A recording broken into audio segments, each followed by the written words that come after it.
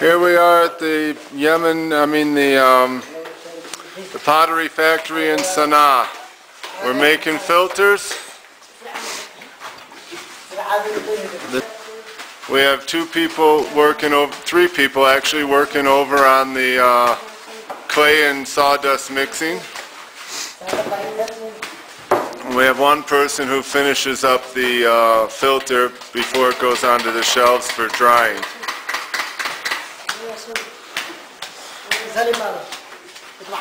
These guys are real potters. They take a lot of special care for it. Right now it takes about 15 minutes to make a filter. We're aiming to get down to between 10 and 11 minutes. Of course, it's a manual press and it takes a little longer to get the filter up there. It takes 3 or 4 minutes just to pump it up.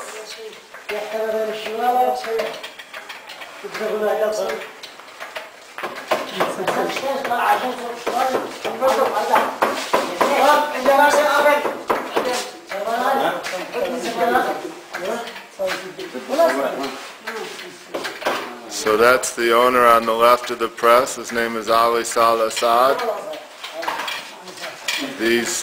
All the workers are members of the family, either brothers or cousins.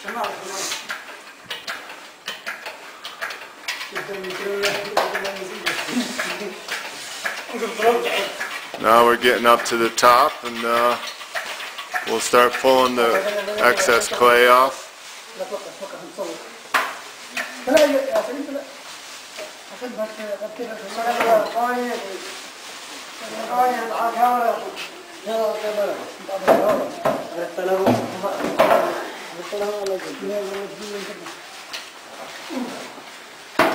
I'm going to back away from that right now and go over to the clay and sawdust mixing. We do it by hand because we can't quite find a mortar mixer in Sana'a or anything even remotely like one except by paying an awful lot of money to have one made.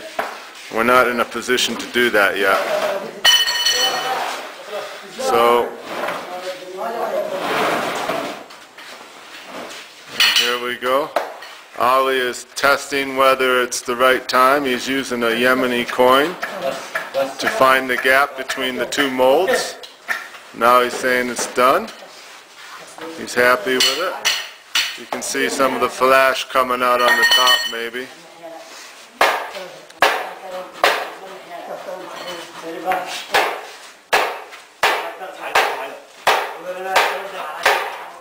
This is quite an operation. We're pretty proud of ourselves right now. And it just released. I didn't get my watch out to time it, but that was a pretty quick turnaround on this one. One thing we learned is you have to put the stamp into the filter while it's still on the press.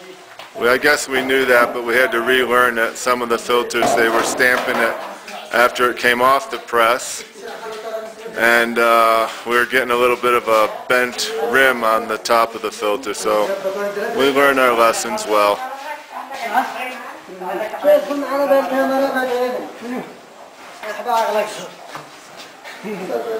Right now you see quite a few people around the press, and we're all still learning. And we hope to reduce the number of people on the press to 2. And we're making another press, and we'll have 2 presses going, each with 2 people on it.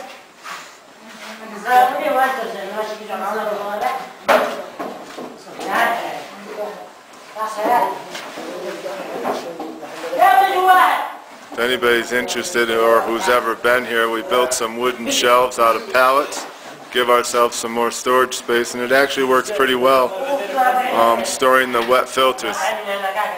I mean, a day after they dry, they go into the pallet shelves. They get a little more air up through the pallet. It works out very nicely.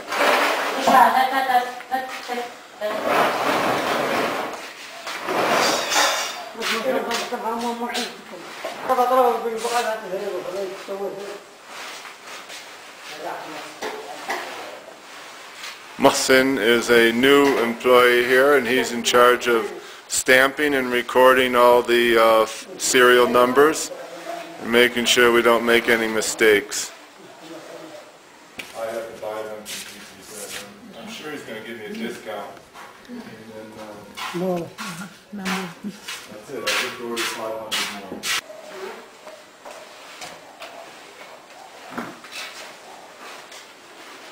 more. Also, I want to show how these filters come off the press because we're having problems with the steel plates. So we got rid of that practice. We use 2 pieces of wood to pull the filter off the press. It works really well and we're very happy with the resulting product.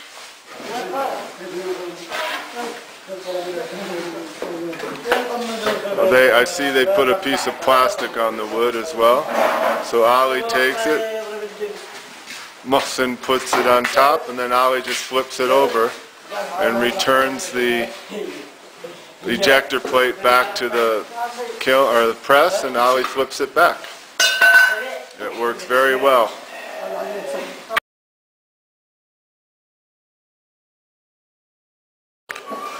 Here we're hand mixing the clay and the sawdust, adding the water. That's how we do it here. We're making about 60 filters a day. Filters on the right have passed the flow test. Filters on the left are failures. We're going to fire them again.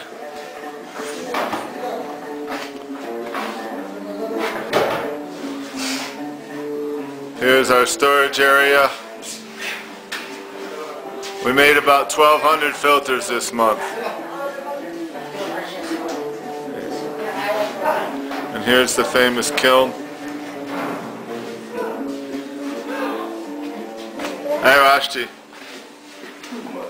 And we're going to take a look inside the kiln, how we stack the filters.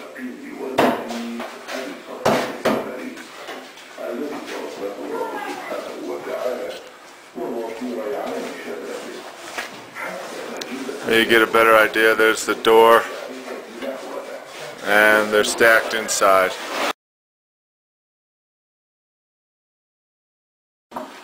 So we can use that as the control solution.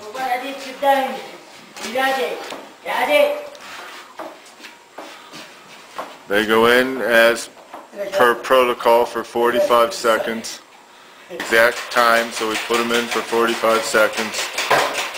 Then you have to make sure you let the excess colloidal solution drip off of it.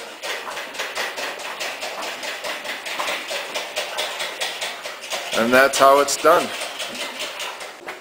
Then we put them on the racks over here. They dry for a couple days. And then we'll go ahead and put them in the plastic bags. Here the filters are packaged in plastic bags, keep them clean, and they're ready to go. We have about 235 filters sitting there now.